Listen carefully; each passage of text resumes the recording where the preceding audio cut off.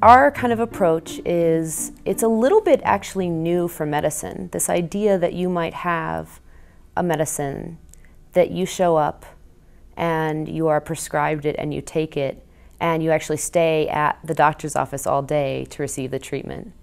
And then maybe you don't go back for another year. Or at least you don't go back for the psilocybin or any other compound for a year, but maybe you work in between to kind of make some kind of therapeutic progress. We don't actually have many other drugs that you do that with, but I kind of liken it to surgery.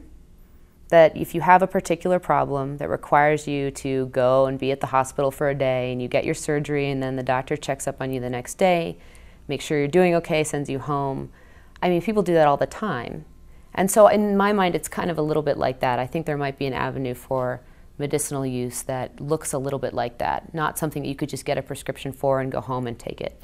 I would say that the way psilocybin looks to us in the controlled, safe, supportive setting is almost like an entirely different compound than the way it looks recreationally.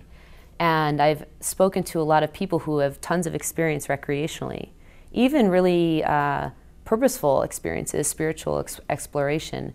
When we describe our kind of procedure, it's kind of a totally new way of doing things that you'd think that if we were just kind of copying what people are doing out there in the world, that experienced users would be like, oh yeah, I know about that, that's what I do. And instead it seems like it's a kind of a different approach that even they're not familiar with. So I do think that there's kind of an application there.